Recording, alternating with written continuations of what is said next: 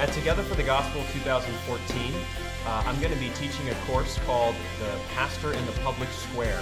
And this is going to be a great opportunity for pastors and future pastors to come and think together with me and others about what it means to be a pastor of the Lord Jesus Christ in our modern public square, a place of great upheaval and turmoil.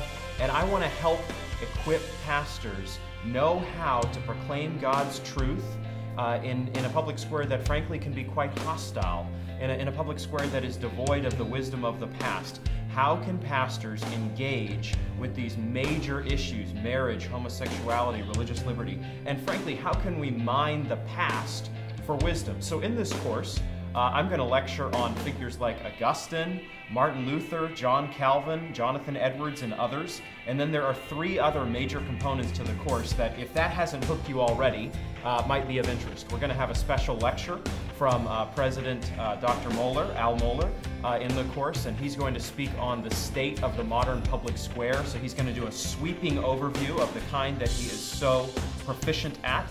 And then we're going to do a faculty panel in the afternoon. That's going to be a great opportunity for students to interact with our faculty from a number of different disciplines.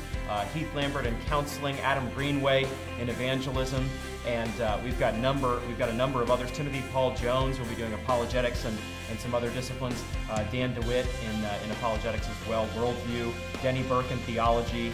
It's going to be a terrific panel, and we've got several others joining us as well. So we're excited about that faculty panel. And then in the evening, we have a pastor's panel where we will eat delicious food, and we'll have a conversation as well with some leading pastors. So Kevin DeYoung, Ligon Duncan, Greg Gilbert, Jim Hamilton, and Ryan Fullerton will come together and we'll talk about how exactly it is pastors sort these issues out in the public square, because good Bible-believing Christians sometimes handle these public square matters a little bit differently, and I think that'll be very helpful for pastors today and future pastors to be thinking about these things through that conversation. So, the T4G class, the Pastor in the Public Square, we're really excited.